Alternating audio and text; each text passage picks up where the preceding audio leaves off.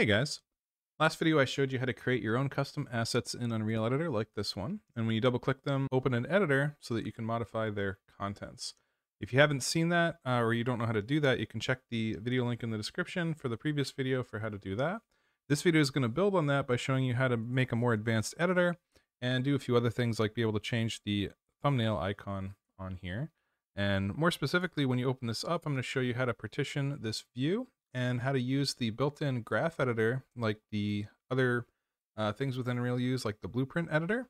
And it'll include a context menu for making new nodes. It'll include how to link them together, how to change the title, the colors, even have a custom context menu when you click on them for adding pins and deleting pins or deleting nodes or whatever.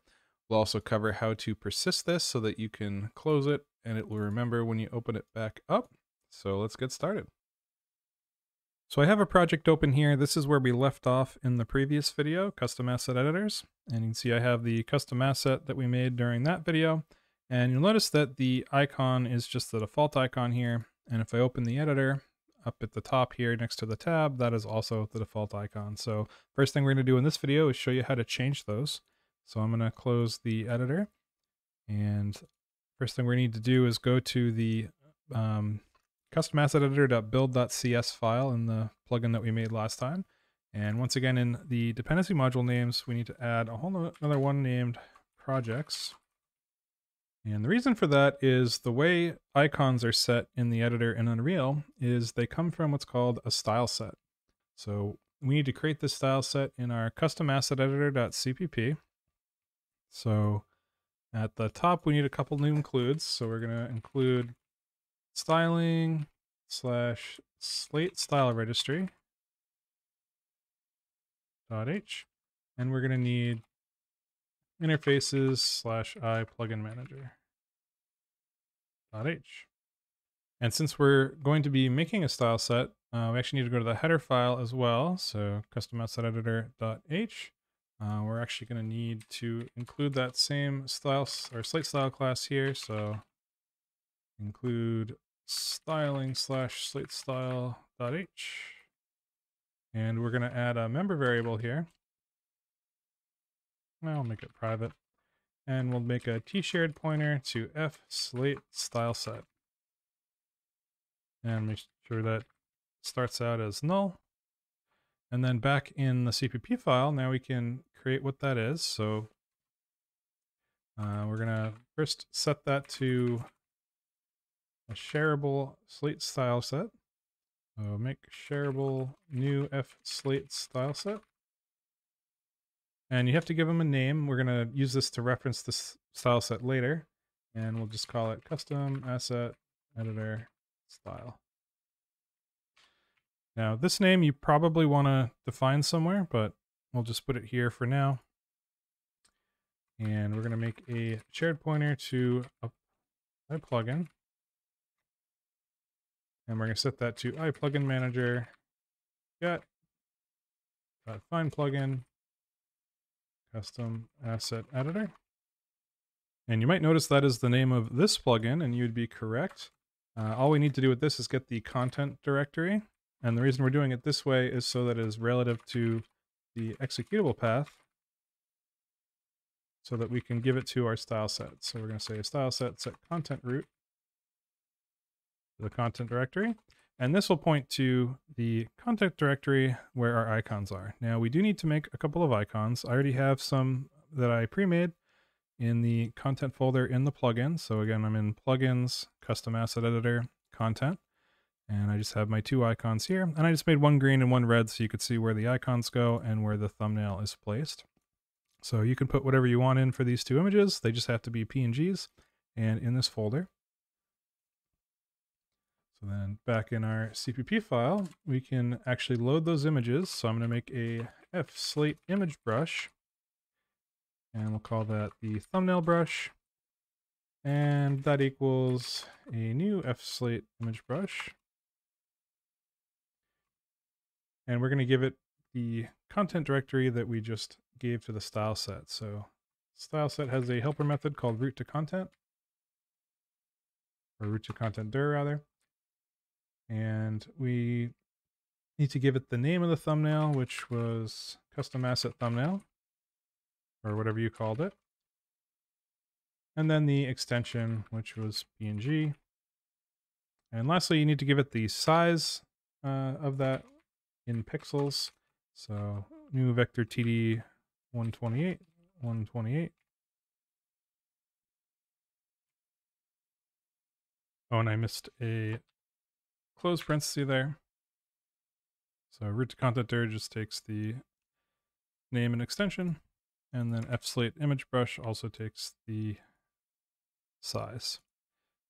So the second brush we need is the other icon, so just copy paste that, rename it to icon brush. And instead of custom asset thumbnail, it'll be custom asset icon, and it is the same size. And then we need to set these, or we need to add these to our style set with the correct key. And these keys are preset by the engine, so we'll just do style set set, and the key is class thumbnail custom asset. So this is the name of the asset that the icon is for, and this class thumbnail is just a fixed thing in our reel. So we'll give it our thumbnail brush for that.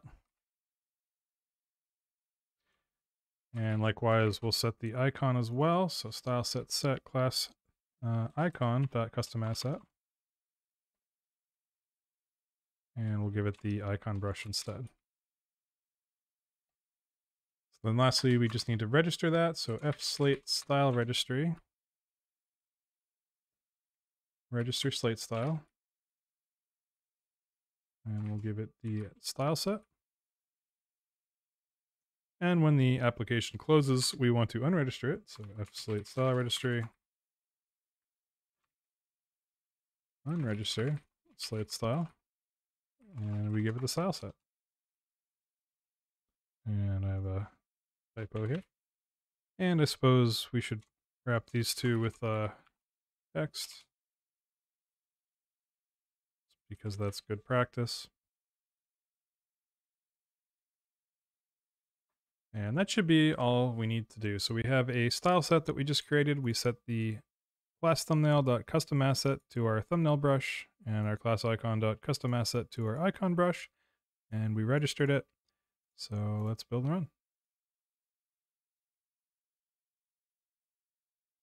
And as you can see back in the editor here, we have our thumbnail icon being displayed in our content browser down here. If I go to the context menu into custom assets, you see it puts the thumbnail there as well. And if I open this up, you can see the green one, which is the icon, is displayed at the top left here to the left of the tab. The next thing I want to show you how to do, if we go back into our asset, is split this up into two tabs, and we'll have the details view on the right with the properties, and we'll have another container on the left that we'll later put the graph in. But for now, we'll just have an empty tab on the left. So let's close our editor.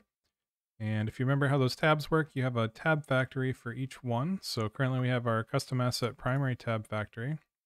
So we're actually just going to duplicate this, and we're going to rename it custom asset properties tab factory.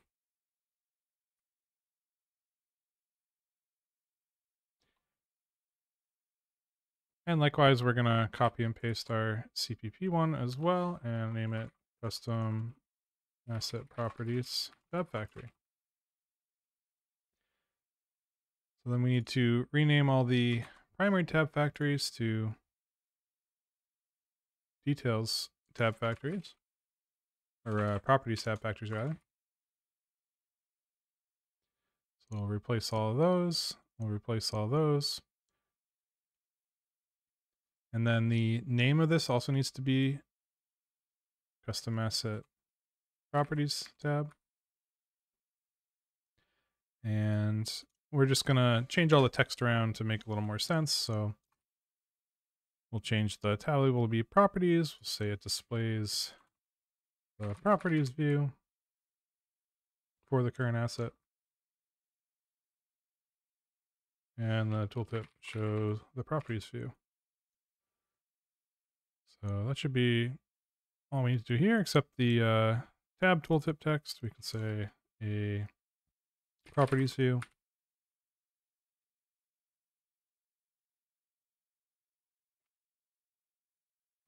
And then back in the primary tab factory, we can remove all the details view stuff. So we don't need any of the details view args. We don't need to create the details view. And we don't need the property editor module. And then instead of the details view here, we'll just do snew stext block. And we'll set the text to, how about just something from the current working asset. Just give it that sum data number on that. So now we have two tab factories to work with, so we can go back to the app mode. And if you remember from last time, we just have a single tab here. So we're gonna just add on to this a little bit to have it lay out two tabs. And remember the tab name here has to match the tab name specified in the factory here. And so when we add the second one, we're gonna need to make sure that that's correct too. So I'm just going to delete what's here.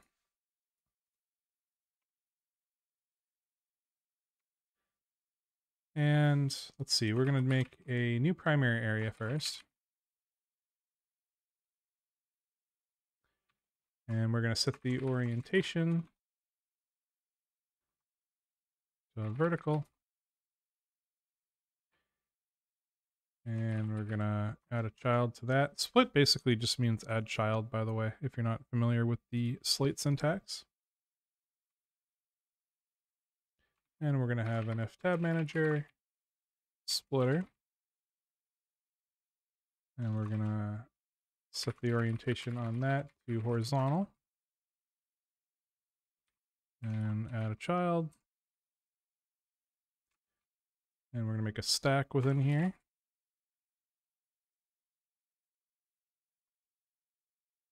And we wanna, so we're making the two tabs be horizontally side by side here. And so this one's gonna be 75% of the view. This is gonna be the main graph view. So set size coefficient to 0.75 for 75%. And we need to tell it what tab. So add tab, fname, text, and then the name, custom asset primary tab. Again, that needs to match the tab factory's name. And that's, we want that to start open. So open state. And then for the second tab, we'll add another split. And we'll make another stack, and we just kind of want the same thing, so I'll just copy paste what we had. And instead of custom asset primary tab here, this is going to be custom asset properties tab. And instead of a 75% coefficient, that'll be 25%, so that'll take up the rest of the space. And then we also need to include the new tab factory, so custom asset properties tab factory.h. And we need to register that with our tabs list here. So new custom asset properties tab factory. And there we go. And we should now have a new layout. Oh, this is supposed to be open tab, not open state. My bad. And I also spelled coefficient wrong. And that should work.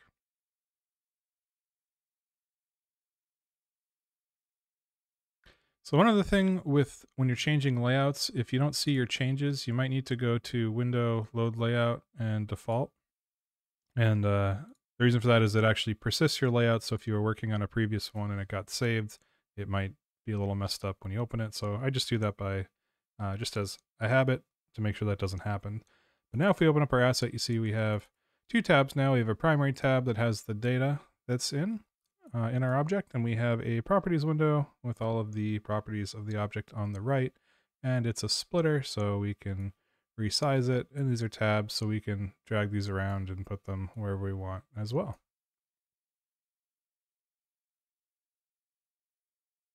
So now we want to add a graph view to the left tab here instead of just that little bit of text. And we're going to try to reuse the components that already exist in Unreal Engine for doing these graphs, such as the ones that are already present in the blueprint editor, for example. But we want to be able to program the nodes and the links and things so that we can make it serve our own purposes instead. Like if you're trying to do a quest tree or a tech tree or any kind of tree where one thing may unlock some other things, or you have any kind of tree structure like that, it's good to be able to program your own editor to be able to save those into your own objects and then be able to access that data at runtime. And so we're going to start with just a blank graph to get started here. So Unreal comes with a class called UEdGraph. And if I go to our custom asset editor app, and we already have our working asset here, so I'm going to add one more thing. And it'll be forward declare class UEdGraph working graph. And we'll add an accessor for it as well. So we'll have get working graph and return our working graph as well. And then in our tab factory, if I go to the primary tab factory.cpp, we're going to include graph editor. And we want to include editor, Unreal Ed, public, Kismet2, blueprint editor utils.h. Oops.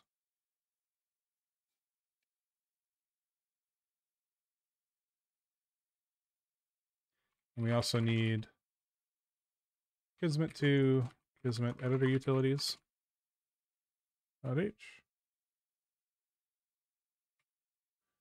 And then instead of this text block that we're returning, we just want to make a graph instead. So I'm going to do snew, sgraph editor.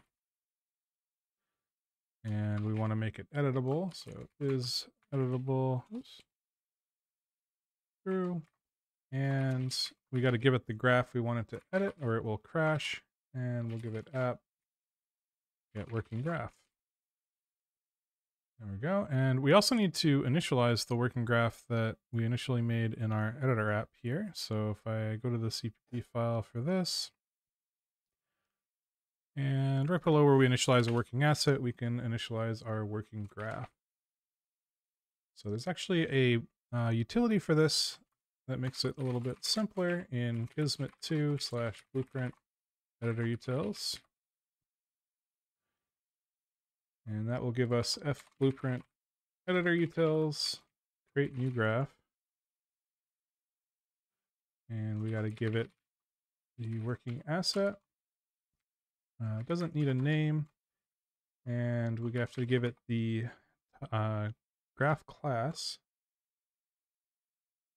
And we have to give it the graph schema. So for now, we'll just use the default ones, but we can extend these if we want to add functionality, and we will later. But that should be all we need for right now. And I missed a wap there. But let's see if we have a graph. We'll build and run.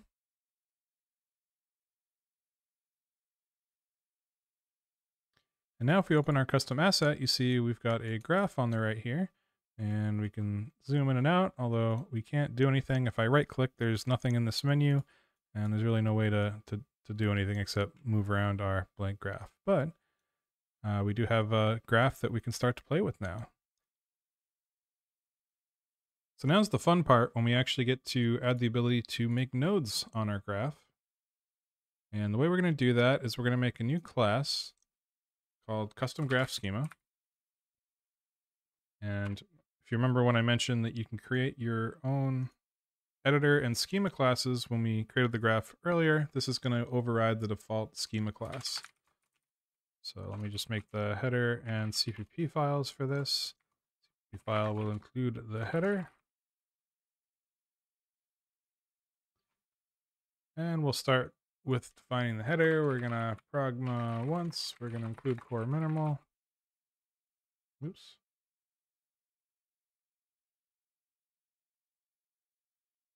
We're going to include edgraph/edgraph.h.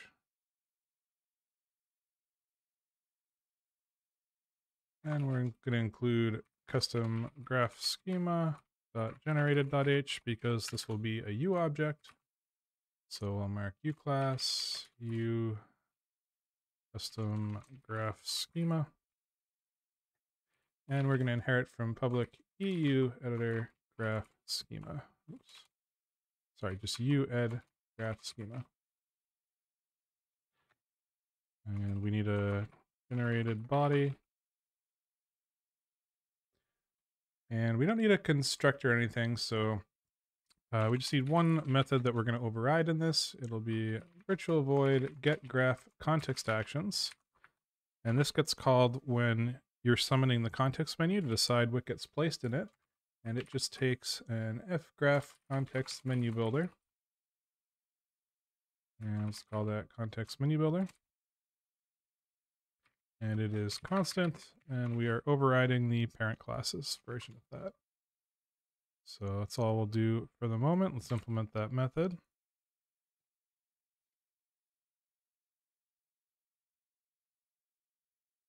And in the CPP file, we just want to specify the list of actions that comes up in that context menu. So in order to do that, first we're going to need an action. And to specify an action, we're actually going to make a new class, or a struct rather. It'll be a uStruct, and it'll be called new node action. So what we're going to do is put a button in the context menu called new node, and when you click that, it's going to run this action, and this is going to create a new node and add it to the graph. And so this will extend public UEdGraph schema action. And we need a generated body in this as well. And the constructor doesn't need to do anything. We need the other constructor, node action, ftext, in node category, ftext, in menu description, ftext, in tooltip, and its grouping. And we'll just pass all these to the parent class. This is how we tell the action what it displays when it comes up in the menu.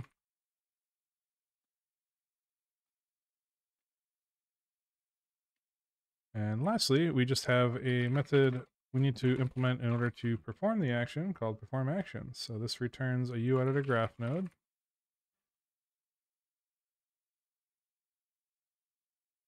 And it will give us the parent graph. And if it was created as a result of drag and dropping from another pin, it's going to pass us that pin. It'll pass us the location where the cursor is, so we know where to create the node. And there's an option we want to automatically select the new node after it's created. So that's all we need to do with this struct. And then back in the CPP file, we need to implement that method. And new node action. And then in here, we actually create the node. So we're going to make a new node. So UGraph node result equals new object, UEditor graph node. And it's going to be part of the graph that's passed in, parent graph. And we're going to set its position to the location that's passed in.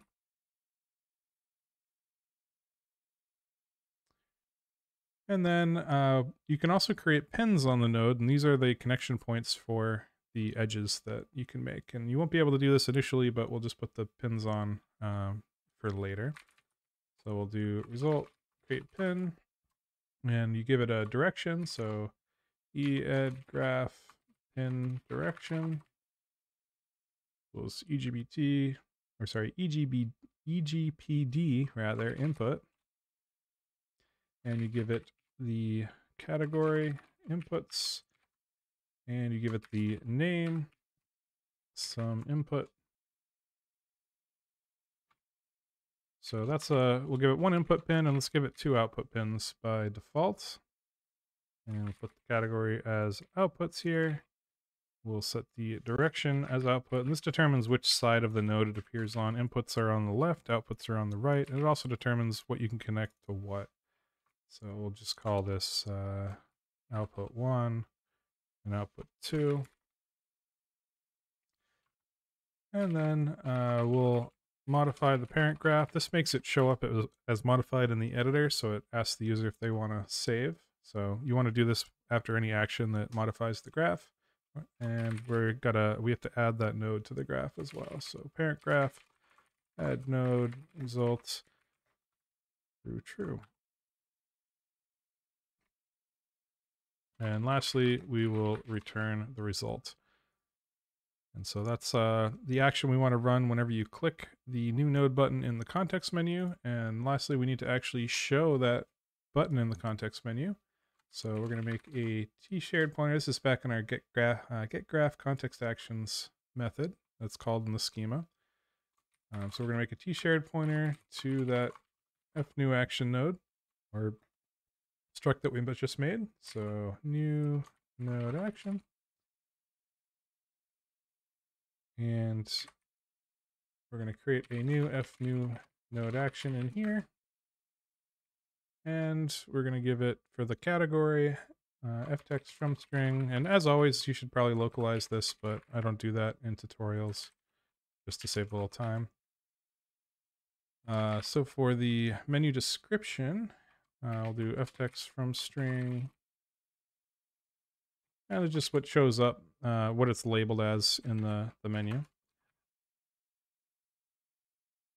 And the tooltip is the tooltip. Just say makes a new node. And the last thing's the group. We don't really care what group it's in right now. But if you did care about that, you could group your actions and give them an ID. And lastly, we need to add that to the context menu builder. So context menu builder dot add action, new node action. Oh, and actually, this is UEdGraph context menu builder. I think I made that typo in the header file as well. And I shouldn't initialize the default value here in the CPP file. Oh, and we also need to initialize with this schema instead of the default one. So if we go back to custom asset editor app.cpp, instead of UEdGraph schema, we want to include the class that we just created. So include custom graph schema.h. And we want to use uCustomGraph schema here instead.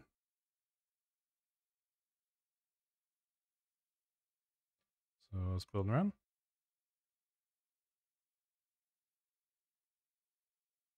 Now if we open our asset again, we have the same graph, but now when you right click, you'll see that we have a nodes category with a new node in it. And if we click on that, we have an editor graph node that gets created, and it has some input on the left and two outputs on the right. Now, if you look at the code we did to put that in the menu back in graph schema, we just created a new node action here. You could actually create as many actions here as you want. You could also have different types of nodes in here and name them different things depending on your needs. So a really flexible way to create whatever types of graph types you need in your game. So let's say that you wanted to be able to customize the nodes that we just made. So you change their color, what they look like. And let's say if you're making a quest unlock system where one quest unlocks 3 or 4 other quests, you're going to want to be able to edit the number of output pins on each node. And so let's do two things. Let's add the ability to change the color of them and the ability to add or remove pins on the output. And we'll add the ability to delete nodes as well while we're at it. So if you remember back in the schema, when we're creating a new node, we actually decide what type of UEdGraph node this is. And so we can create our own editor graph node. If I go new file, custom graph node, and we'll make a CPP file for it, custom graph node.cpp, and we'll include our header.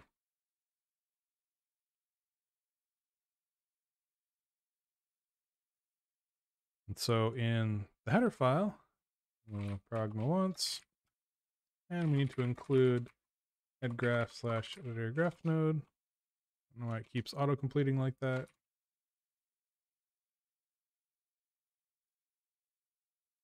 And we're going to be a U object, so custom graph node.generated.h. And we're going to make our U custom graph node class. And it's going to extend from U editor graph node.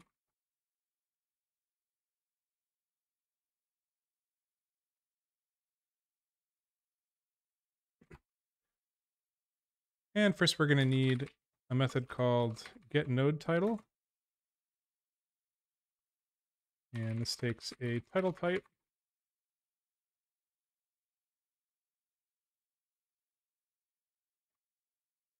And we're just going to return right away with what we want the title of the node to be. You could put this as a property on the object we're editing so that it could be customizable if it's like the name of the quest or something like that, but we'll just have it be fixed for the moment. So I'll just name it my node title, whatever. And then virtual f linear color get node title color. This will set what the color of the title bar is. So we'll override that and we'll just return f linear color and color green. Oops. And we want to allow the user to be able to delete nodes. So can user delete node? We'll override that and just say true. You could also put some logic here if you wanted it to be conditional whether or not they could delete it. So maybe you had some conditions on that, but for our purposes, you can always delete them. And then we're going to override get node context menu actions. And similarly to before, this is going to let you add buttons in the context menu when you right click on a node that are specific to that node. And so this takes a tool menu, we're going to forward declare it. And it takes a UEdGraph node context menu context. And we'll forward declare that as well. And this method is const and it overrides the parent class. And because we're using uTool menu, we actually need to go to the build script once again. And we're going to depend on the tool menus project. So just add that in our private dependency module names, like always. And now if we go to customgraphnode.cpp, we can implement this method. First, we're going to need a couple includes. We're going to need framework / commands / UI action.h. And we're going to need tool menu.h from that project we just depended on, or that module rather. And we'll implement our overridden method here from uCustomGraphNode. And first we're going to make a section to place our actions in. And you could have multiple sections in this menu for different actions. We'll only have one for now, so f tool menu section equals menu add section. And we'll give it a name, call it section name. And this is the user visible one. This is what they'll actually see as the section title, so we'll just say custom node actions. And we're going to add a menu entry, so section.add menu entry.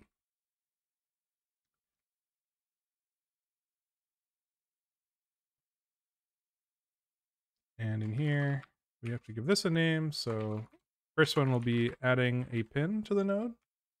And that's the unique name. We need to add the user-facing name, so from string text add pin. And the tooltip, just say creates a new pin. Next thing is the icon, and this is actually going to work the same way as the icons we did earlier. So we actually need to go back to the custom asset editor. And same way we created thumbnail and an icon brush here, we want to create a few more. So if you look at my content directory, I already created 3 more icons here for adding a pin, for deleting the node, and for deleting the pin. Once again, just create any PNGs you want for that, and they'll show up in the menu, and we're going to reference them by these names in this code here. And so we can just start by copying and pasting the existing ones, and we'll add 3 more. So the first one we're going to call node add pin icon, and we'll name it node add pin icon. And this is also a PNG, and they're all the same size. Second one will be node delete pin icon, and node delete pin icon. And third one will be node delete node icon, and node delete node icon.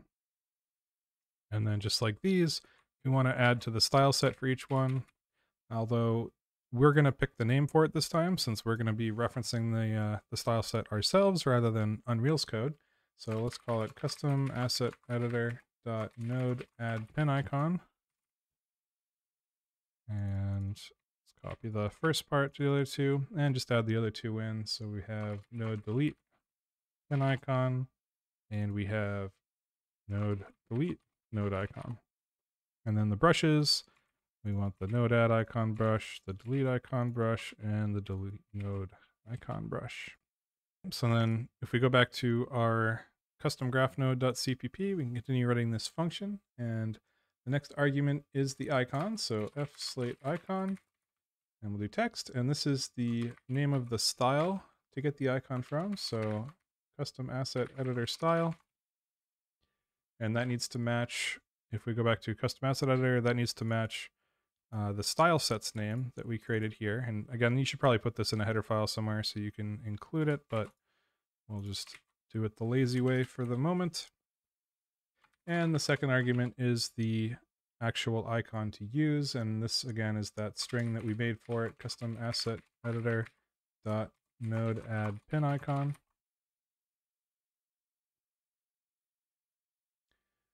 All right, and now we need to give it the action to run when you actually click this button, and we can just do that inline here. So f UI action, f execute action, and we're going to create a lambda. And then in here, we're going to take in a node. So this for UCustomGraph node. And we're going to create a pin.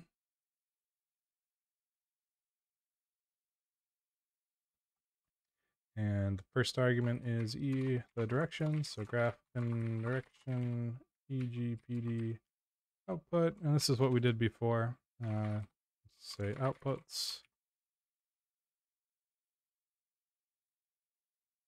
And we'll name it another output. And then we'll just get the graph.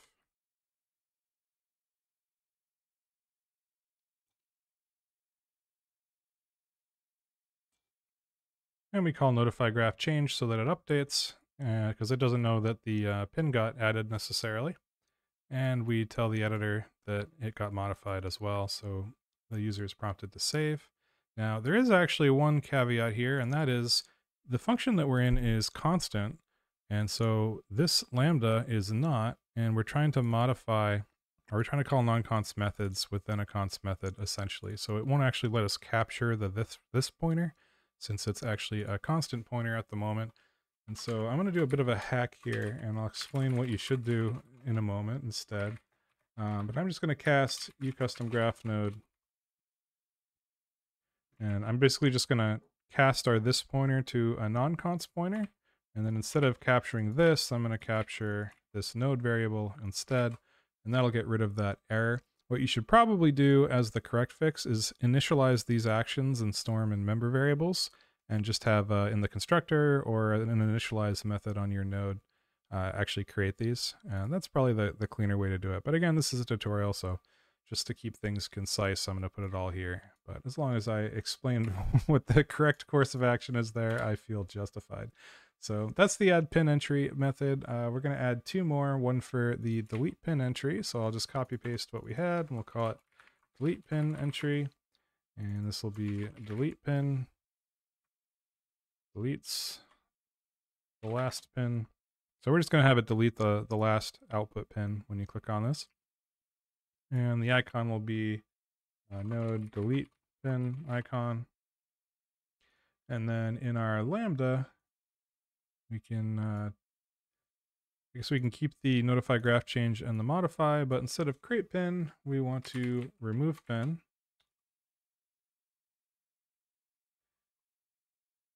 And actually, we need to get the pin that we want to remove first. So UEdGraph pin equals node get pin at, and we want the last one. So node pins num -1, and just check that it's an that it's not an input pin. So we'll stop when we get to the input pin.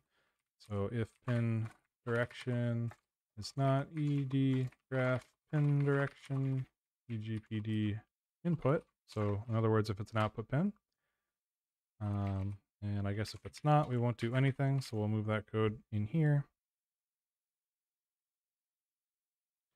And then we'll node remove pin that we found. So that should be all we need for the delete pin. And once again, we'll copy paste that, but get rid of the code in the Lambda. And this will be delete node entry, or just delete entry. And we'll call it delete node. Deletes the node. And node delete node icon. So then in our Lambda here, all we need to do is get the graph from this node and call remove node.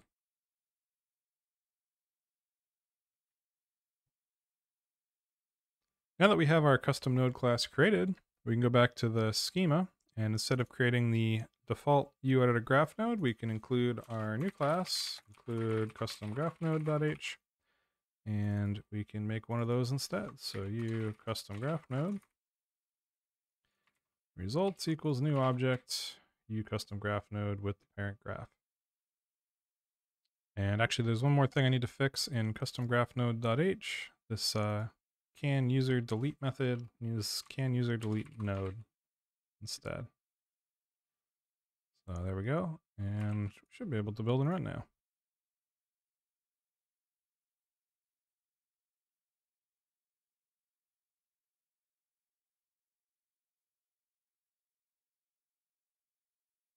And now if we open our asset, we can right click and create a new node. And now you notice if I right click on the node, we have our three options here. So I can add pins, as many as we want. I can remove pins. It removes the last one all the way down until we don't have any, and then it won't let us remove them anymore. And we can right click and delete the node as well, and it goes away. Everything seems to work great. All right, so this is nice that our node sort of looks the way we want now. It's got the green border and the title. It's got the context menu. But you'll notice if I add a second node here, I still can't link them together. And even if I get the context menu to come up, it still doesn't create the links. It just makes another node and doesn't put the edge there. I also don't really like how the pins look here. You see they're all black, kind of hard to see. So we want to both customize how these pins look now and make them actually work. So let's close our editor. And let's start with making them look different. So if we go to our custom asset editor.cpp, and actually let's go to the build file first. We're going to need another library or another module called graph editor. And I'll mention why in a moment. And if we go back to custom asset editor.cpp, we're going to include a few things that we need, like editor graph, utilities.h, and we're going to need kismet pins / sgraph pin color.h. So underneath, the pins are drawn using slate, and sgraph pin color is the class that it uses to draw the little black one that we want to change. And so we'll start with the base implementation and just change the color a little bit is the plan. And we need to include editorgraph slash editorgraph pin.h. So that's all the headers we need. So now we're going to need a class called sCustomGraphPin. And like I mentioned, this is going to extend sGraphPin.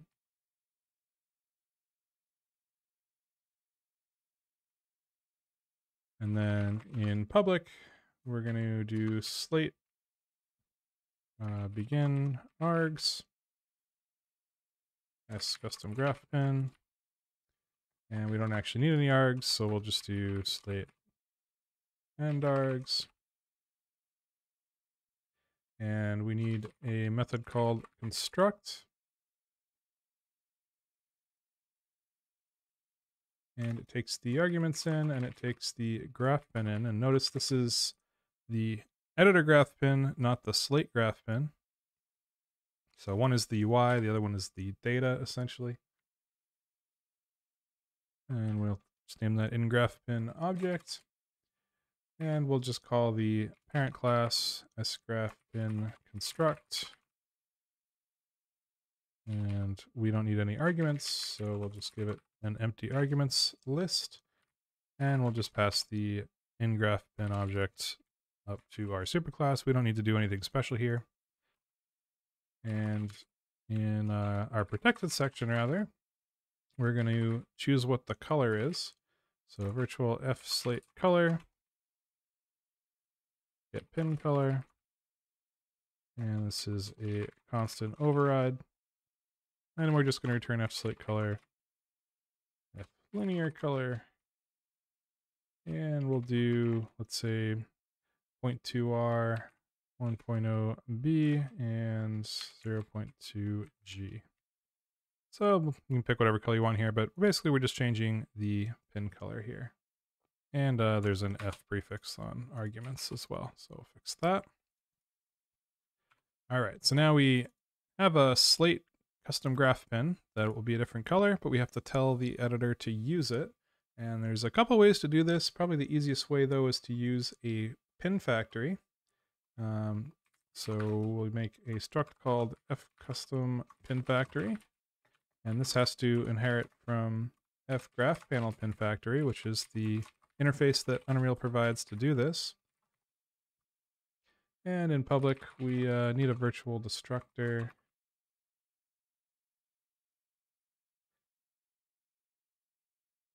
And the only method we need is createPin, which returns a shared pointer to sGraphPin.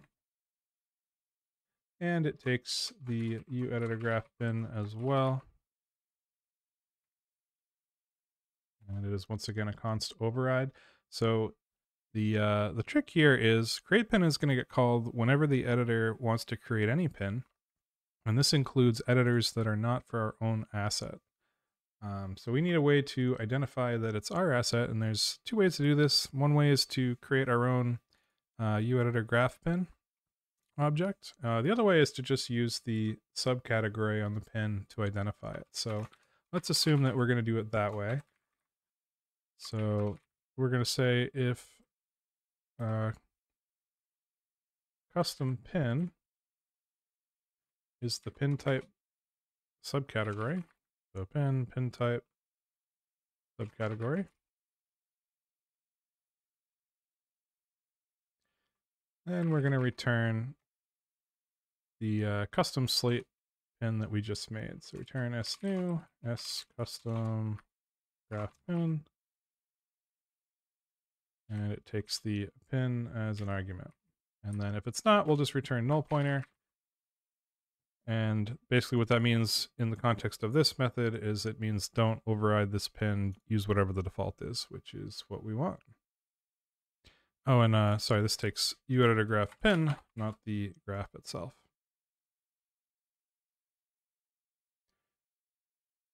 So now we need to tell the engine to actually use this fCustomPinFactory. Oops, I didn't have the Y at the end there. So if we scroll down to Startup Module, first we need to create a pin factory. So I'm going to go to the header file, and right below our style set, we'll make a t-shared pointer struct f custom pin factory. It's null pointer, and we're just forward declaring it because we don't have it yet. And then back in the CPP file for custom asset editor, we'll initialize our pin factory. Pin factory equals make shareable new f custom pin factory, and f editor graph utilities register visual pin factory, and give it the pin factory. So this is how we tell Unreal what factory to use for pins. And like I mentioned, if it returns a null, it will do the same thing for all the other editors. So then later when we create our pin, we'll set our subcategory to custom pin, and then it will know to return this slate one. And lastly, we actually want to unregister this when the module shuts down. So we can call unregister, and I think that has a lowercase r, and that will unregister it when the module shuts down. So that's all we need to do to change the look. But the next question is, how do you make the pins actually work? And the first thing we need to do is, if we go back to our schema, right before we create our node, we need to make sure that our node has a globally unique identifier. So we can call create new GUID, because by default it's just set to nothing, and the graph doesn't like that when you're trying to link things together. And basically what the schema in general is supposed to do is provide the rules and the logic for the graph. So that's why we create pins and nodes within here. It also decides if two nodes are allowed to be connected, the logic needs to go in here as well. And so we're going to implement a method in the header file, or rather override it. And this is called virtual const fpin connection response and create connection.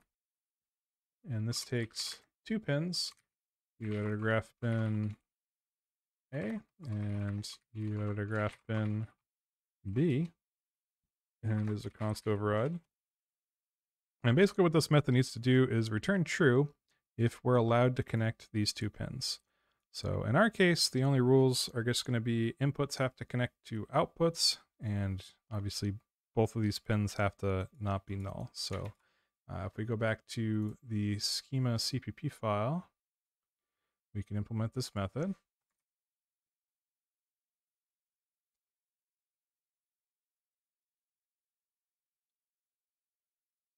And so the first rule is that neither one can be null. So if A is null, or if B is null, we're going to return false. Can't connect null pins. And then the only thing we really care about is if the directions are different. So if the directions are the same, then we need to say that that's not allowed. So the way you do that is return fpin connection response. And the enum is connect response disallow, means don't allow it. And you can give it a user message. So inputs can only connect to outputs. So if they're not equal, then they are, then that's okay. It means we have one input, one output, or one output, one input. So this is allowed. And so we'll return fpin connection response, connect response, break others, AB. And I suppose the other rule is that you can't have multiple pins connected to the same output or vice versa. So it's always one-to-one. So if you're connecting to something that's already connected to something, it will break all of the other things as well. And this is the success case, so we don't need a user message. And so this will basically allow any pin connections where inputs are connected to outputs, which is what we want. Now we also want to have a custom pin type, or rather a subcategory on each pin when we create them. So let's actually make a helper method in the node for creating pins. So if we first go to custom graph node.h, we can add one more method here that returns a UEdGraph pin. And we'll just call it create custom pin. And we got to give it the direction of the pin. And we got to give it a name to give it. And that's all we need in the header file. So we can go to the custom graph node.cpp. And we'll put it right here at the bottom.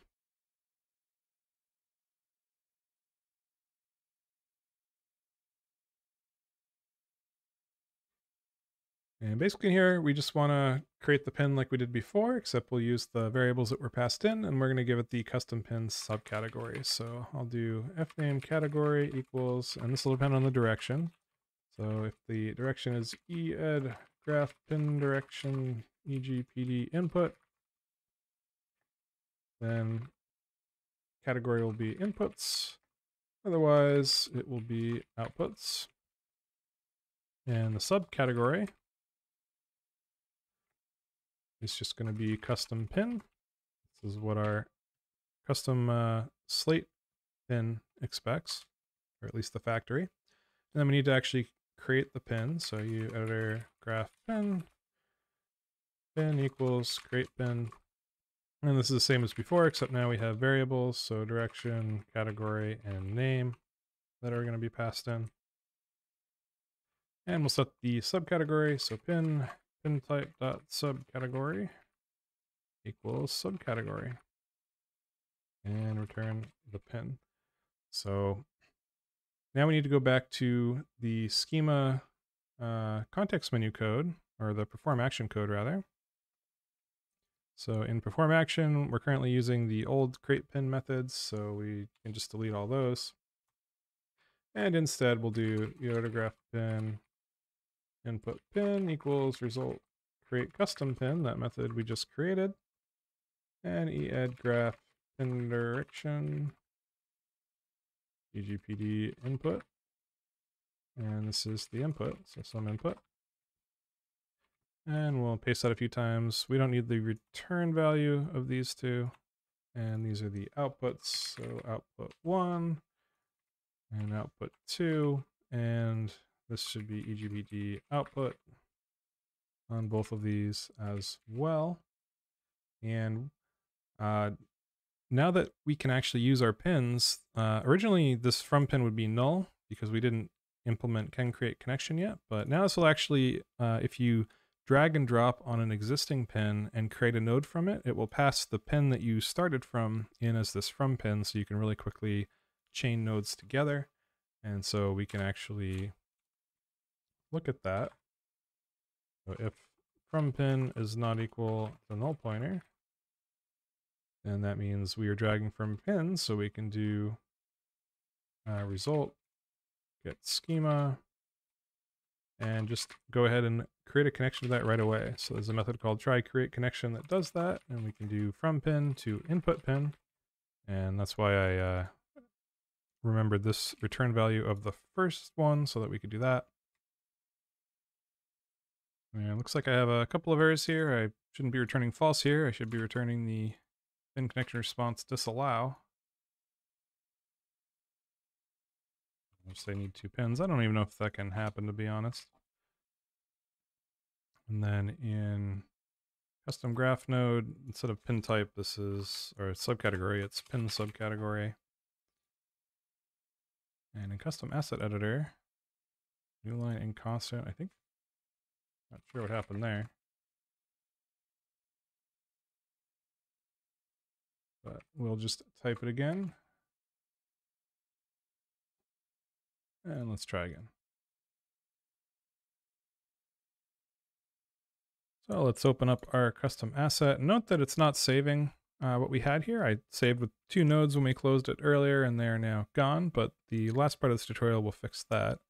So for the moment, let's create a new node now, and you can see first of all that the pins are now green. They're using our new slate class that we overridden in that pin factory to create them. And it's probably worth pointing out that if I open a blueprint here and I go to the blueprint graph, you'll note that if I make a node here, you'll note the pins didn't inherit from the same pin factory. So that's good. And if I drag and drop a link out, first of all, you'll notice that it creates a link, and I can write new node and it actually links it up. And I can do that for this output as well. And so now we're actually getting to a point where it's getting pretty powerful. So we could create an end node here if we deleted the outputs on that. And oops, let's say that this was a quest. When you did this quest, it would unlock these two quests, and you could set the node titles to whatever you want. So it's already getting pretty powerful. But the last thing that you'd probably want to be able to do is save these, because if I hit save right now, it's actually not going to persist any of these nodes into our custom asset. And so that's going to be the last part that we want to do. All right, so we're going to move into the last part of this video, which is going to show you how to persist these graphs and load them back. And it's first probably important to note that the class that represents this node is in the editor module, which does not ship with the game. So we need some sort of representation of this graph that we want to be accessible at runtime. And you may not want it to be laid out exactly the same way that the UEdGraph is. You may want to structure it differently internally. It's up to you. But I'm just going to create a representation of what we've done here in the runtime portion and show you how to go back and forth between them and how to get notified when the graph updates so that you can update the corresponding runtime model. And so let's close our editor. And we're first going to create a new class and go to the runtime part of the plugin. So custom asset editor runtime. And in public, I'm going to make a new file called custom runtime graph. And this is going to be our representation of this graph at runtime as opposed to in the editor. And we want to keep this up to date whenever you save the object. And this will be what actually gets saved to disk inside our custom asset. So I'm actually just going to put all of the graph classes in here. You could have them in separate header files if you want, whatever is more readable for you, depending on how big they all are. But first we're going to include core minimal. We're going to include uObject/name types. And we're going to include custom runtime graph.generated.h since there will be uObjects in here. And the first class is going to be custom asset editor runtime API uCustom runtime pin. And that's a uObject with a generated body. And it's very important, once again, that you have this API call because the other module needs access to it. And without this, it won't be able to see it. So don't forget that. And we'll have a couple properties. So this is going to be the runtime representation of the pin. So uproperty fname pin name we're going to need. We're going to need a unique identifier for the pin. So fwid pin ID. And we're going to need the, if it's connected to something, we need to know what it's connected to. So uCustom runtime pin connection.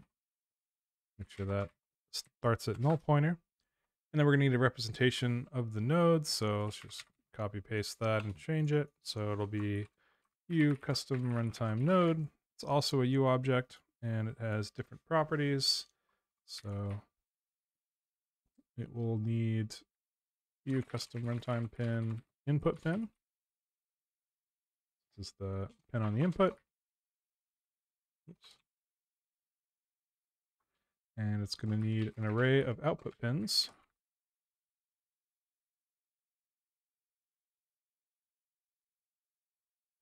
And it needs a position. Now, we don't have any custom data on the node. Everything's just canned values for now.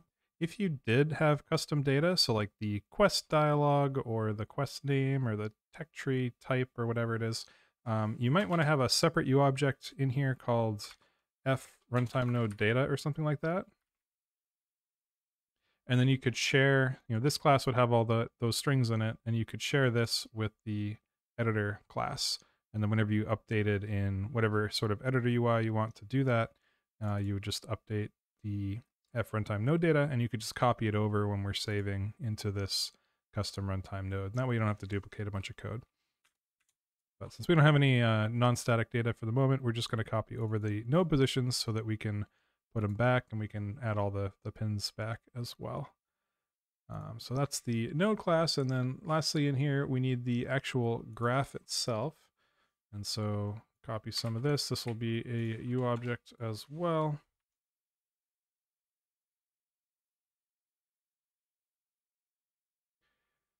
And it's just going to have one property, which is the list of nodes. So tarray U custom runtime node and the list of nodes. So there we go, just 3 classes in here. We've got our pins, we've got our nodes, and we've got our graph, which I forgot the name. U custom runtime graph. And that's all we need here. And then if we go to our asset, the asset is where the graph is actually going to be stored. So we need to add a property for graph, U custom runtime graph. And we'll start it at null pointer. And we need to include it as well. Very good. So now that's all the runtime data that we need. So now we need to actually populate it and load it back. And so I'm going to go to our custom asset editor app.h. And we're just going to add a couple of methods in a protected section here. And the first one's going to be update working asset from graph. And we're going to have update editor graph from working asset. So this will update our working asset from the graph when we're ready to save. And this will update the editor from the working asset when the editor first comes up so that we can restore whatever was already in there. And so we'll implement these in the CPP file in custom asset editor app.cpp. And we need to include our custom graph node up here. So we'll need that later. And let's see, below init editor, I guess we'll put the functions here. So I'll just implement those real quick.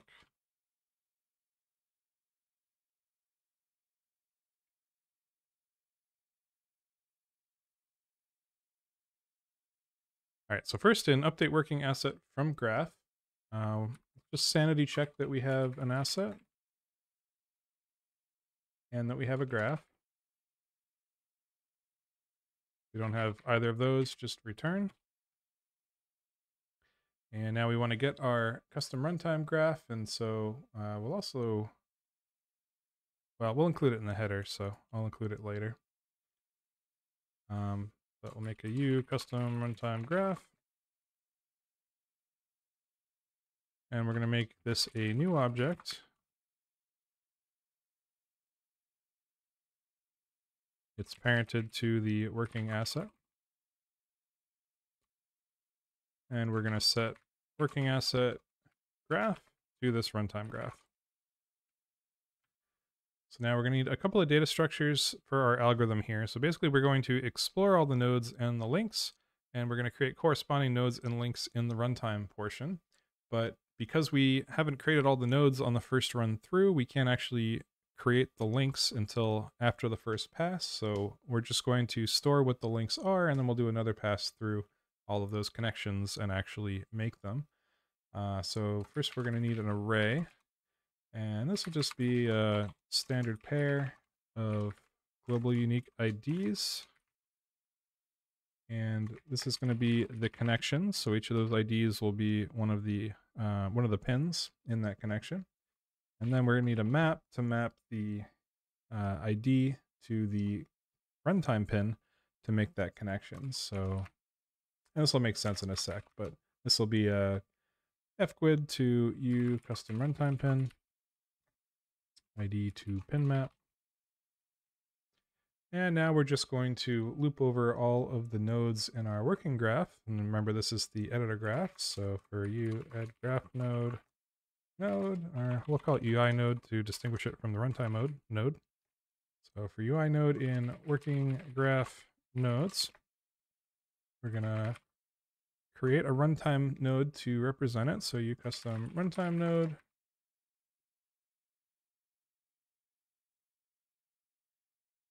And it's parented to the runtime graph we just made.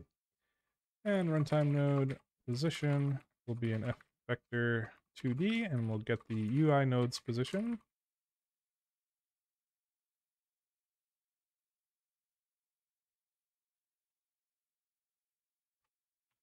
So just copy that over. And then we want to copy all the pins as well. So for each UEdGraph pin in the UI node pins, we're going to create a uCustom runtime pin.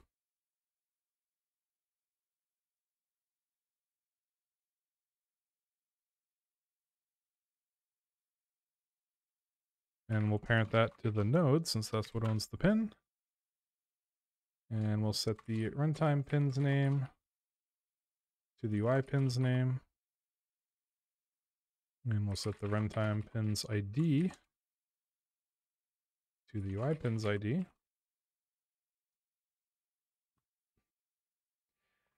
And we need to, if this has any connections, record the connection. But we only want to record the connection at the output side, since you don't need to record both. So we're just going to check if UI pin has any connections, and UI pin direction is the graph pin direction EGPD output. And we're going to make a pair of GUIDs that represents the two sides. So fGUID connection equals std make pair UI pin ID UI pin link to pin ID. And it's safe to do link to 0 here because we know there's only ever going to be one connection on each pin because of our schema rules. You could do a sanity check here if you wanted to.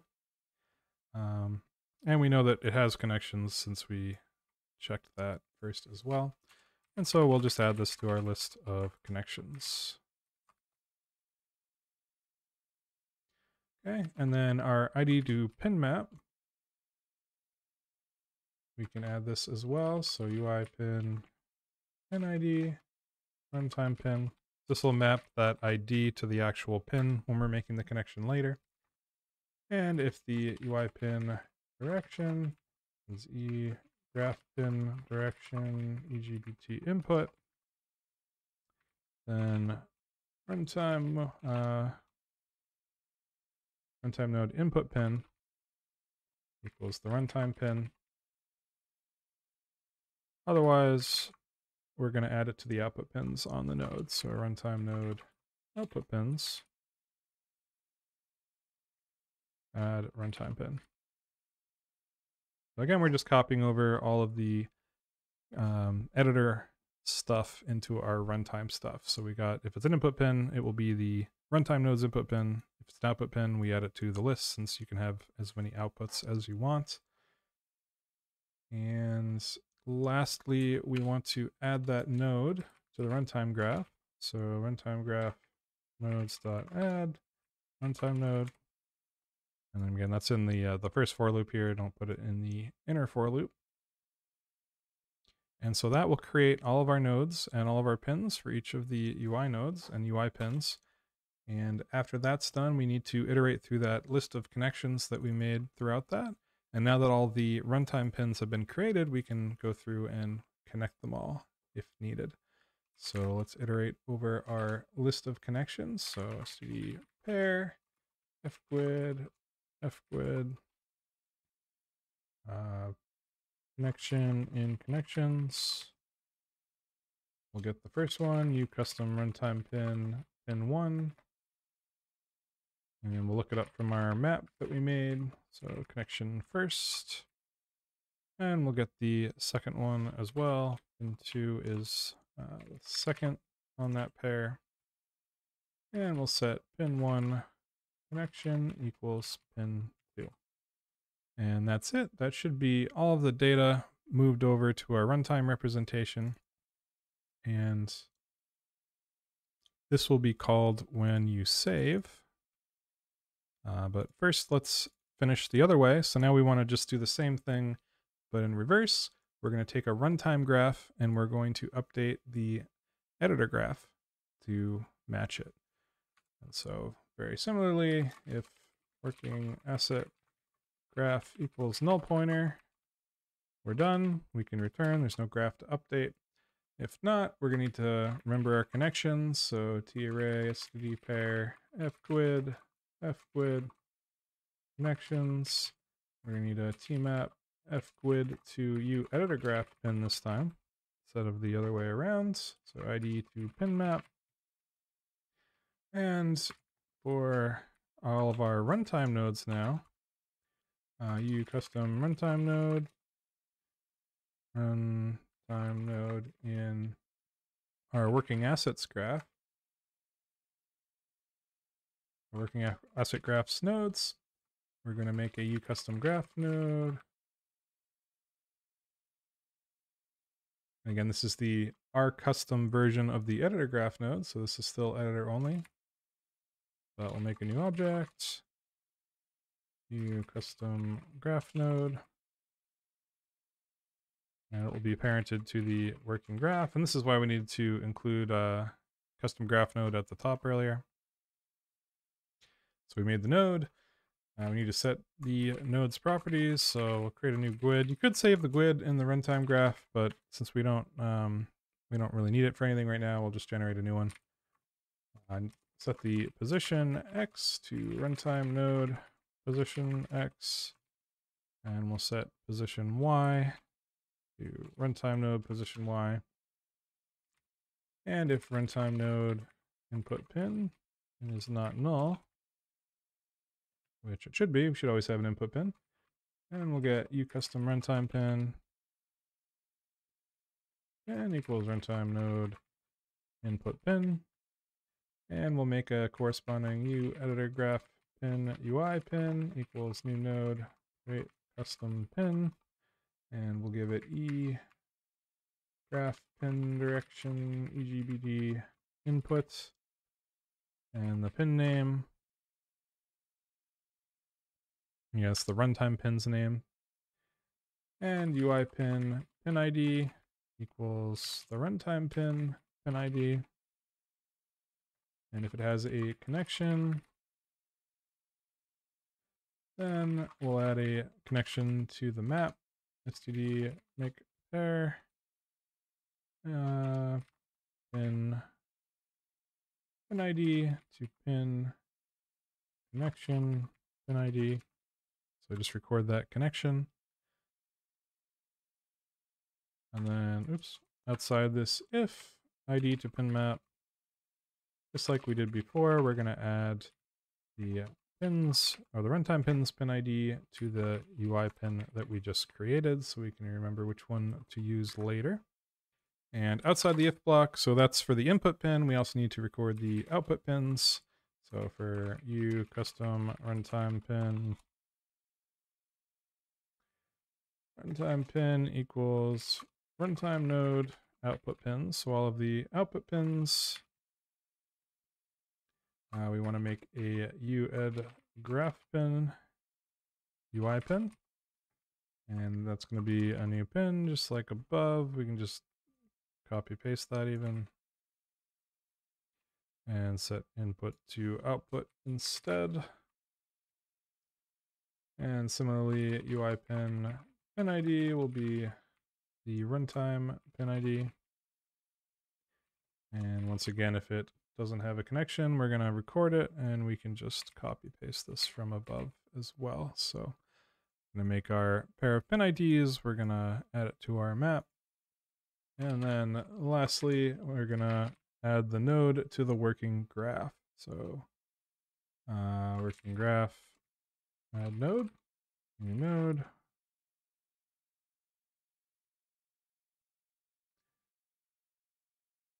And now that we have all the nodes, once again, we need to go through and remake all the connections. So for each of those pairs,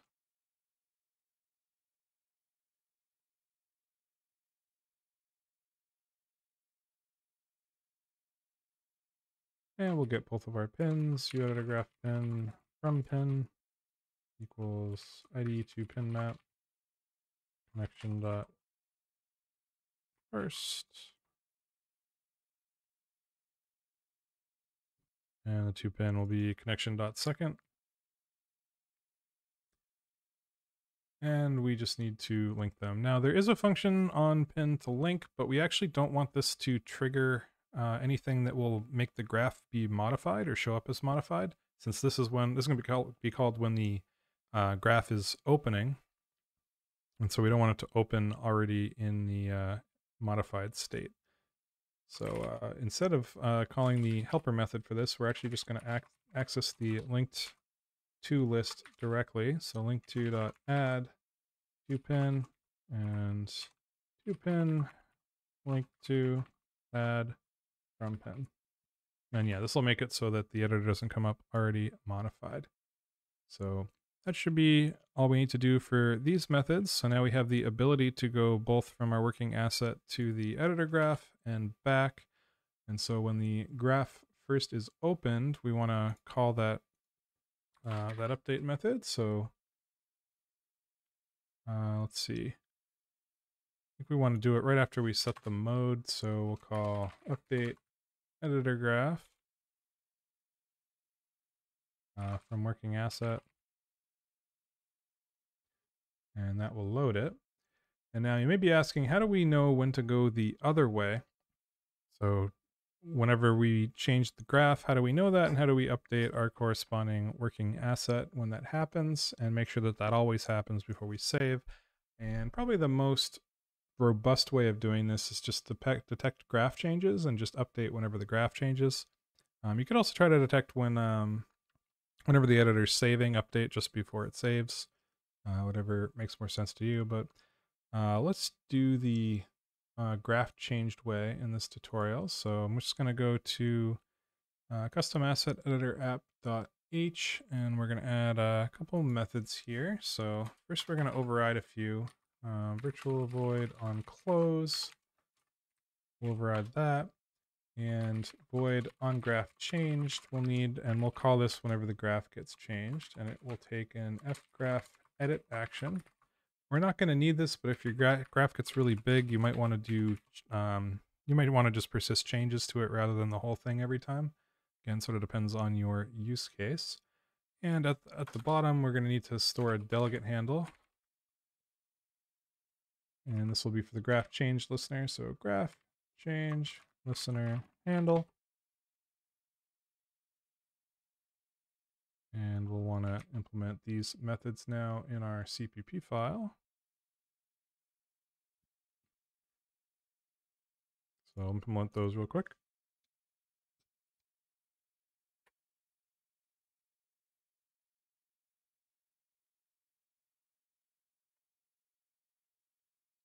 All right, so first let's register for graph change events. So if you come up to our init editor method, right at the end here, we're just going to do graph change listener handle equals working graph, add on graph change handler, and f on graph changed, f delegate create sp, and we'll give it our class, and we'll give it our on graph changed method. So custom asset editor app on graph changed. So that'll just hook up to that delegate. And now I overrode on close because you probably want to update whenever you're closing, even if the graph doesn't change. So update working asset from graph. And you also want to remove the graph handler when the window closes. So working graph remove on graph change handler, and that's why we stored the handle. So graph change listener handle. And we want to call the superclass. This is not a UObject. And actually I need to correct these method definitions. And because it's not a UObject, we can't use the super macro like you can in other classes. So we have to call the superclass manually. And because the workflow-centric application doesn't have this method, we have to go to one class above that, which is fAssetEditorToolkit. Unclose. That's our super method. And we want to make sure you do that after these other two, because we want to make sure everything's done before the window actually closes. And then in onGraph changed, all we want to do is update. So update working asset from graph. And it looks like I have quite a few typos here. My apologies. It's like I have a capital I here. It shouldn't be there. This should be second.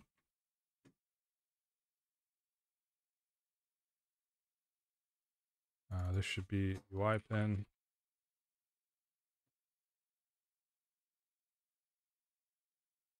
Should be working assets.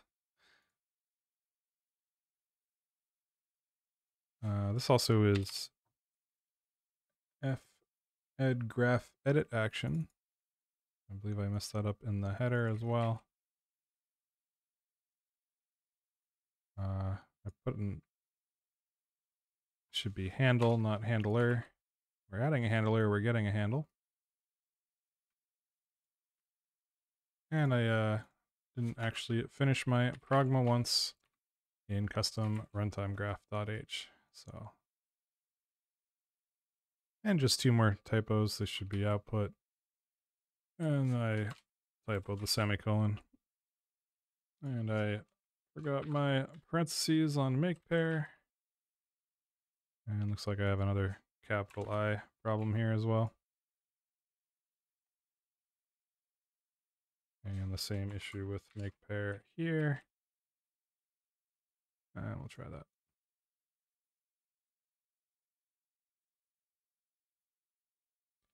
All right, so now if we open our asset, once again, we have no nodes here, but let's create a node and we'll make a couple more.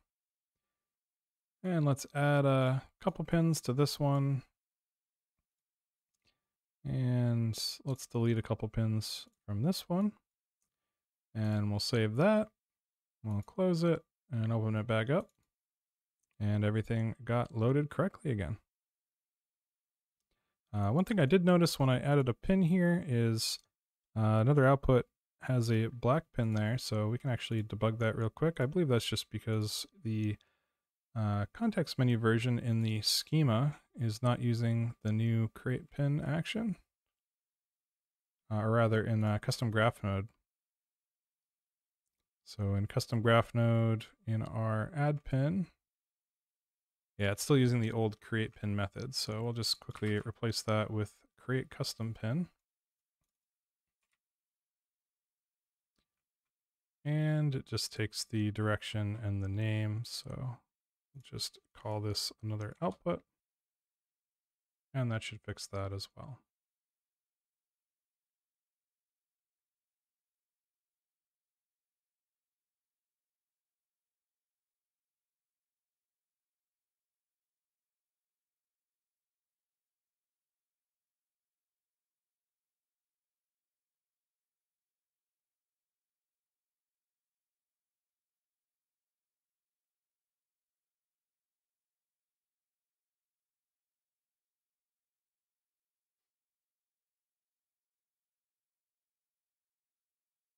All right, so once again, we just closed the editor and reloaded it and see how it remembered the positions on all the nodes, including all of the pins.